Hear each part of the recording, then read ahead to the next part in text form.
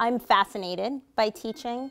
It's something that I do all of the time, regardless of whether I'm in a classroom, and I think it's something we all do. You know, we can see a two-year-old teaching, right? Trying to teach another two-year-old how to play a game.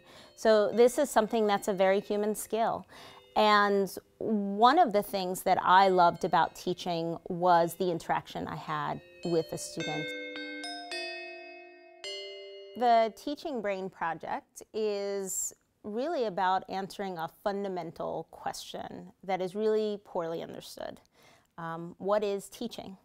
And it's something that I think begins with understanding the interaction between student and teacher, rather than looking at teaching as something that is just what a teacher does when they are acting or having a certain action with a student. And so teaching is really a skill that is core, I believe, to all humans and develops over time. And it's about understanding that development. And we know little about this. What are those cognitive, psychological, and biological processes that occur when we are teaching? So the study is just the beginning of exploring that fundamental question. Of what teaching is and what are these core characteristics of teaching. Teaching is not like learning. It cannot happen in isolation. Learning can.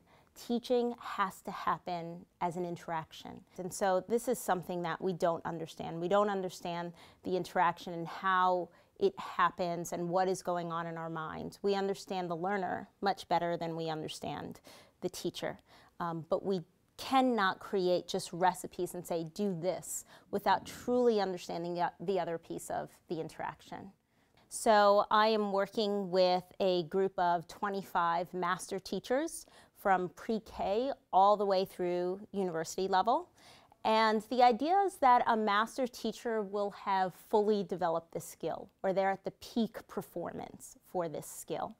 And that data that I gather from them will help me to outline a conceptual framework for understanding teaching as a skill of humans. So this is not a study about let's stop understanding the learner and only focus on the teacher.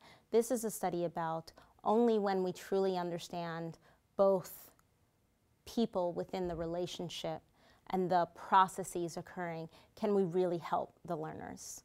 And so it's about teaching an educator to be more self-aware of how their skill develops and where their strengths and weaknesses are.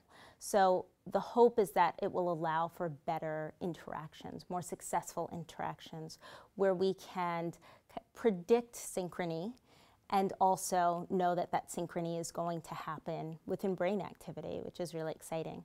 So it has a lot of potential, not just within how we train teachers, but also how teachers that are currently practicing understand their own development. Success would mean at the end of this project, we have a conceptual framework for understanding the process of teaching, you know, that complete developmental trajectory. And that conceptual framework could then be used to create experimental studies about teaching, about this as an interaction. And so it's really about kind of sharing with the other schools and sharing with the public a conceptual framework to continue two-person neuroscience, to continue understanding the interaction so that we can create studies from that.